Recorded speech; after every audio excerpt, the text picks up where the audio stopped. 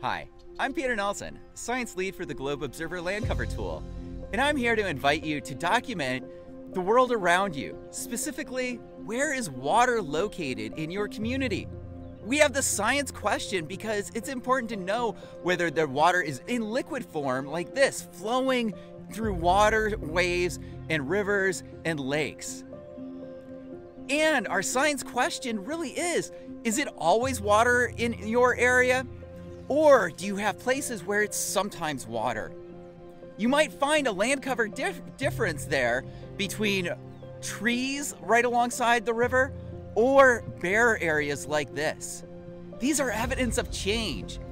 You might also find areas where there's roots exposed. These are evidence of change that we need your help documenting. So join us.